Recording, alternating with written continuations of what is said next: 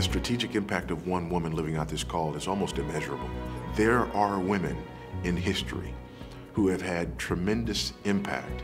And when you think about names like Wesley and Edwards and the like, you think about men who were powerful men of God, but women who were suitable helpers to those men, who kept a home, who raised unbelievable children, who made an investment that had an impact long beyond their individual lives.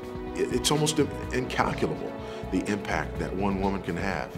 And I only use those examples because usually we think about one woman having an impact and we think that that can only happen if she is a public figure.